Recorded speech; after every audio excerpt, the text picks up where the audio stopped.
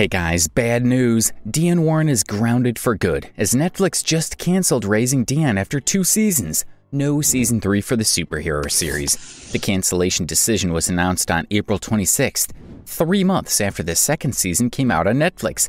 Such a disappointment for fans, who had to wait more than 2 years for season 2 to finally be released. Sammi Haney, who played Dion's best friend Esperanza, confirmed the cancellation news on her Instagram, thanking fans for their support. As Sammi said, "The only silver lining is that this does free me up to pursue other roles." It's also true for the other main cast members, including Ja Se-young, who was 7 years old in 2018 when Raising Dion was first filmed and was 11 when the second season finally came out.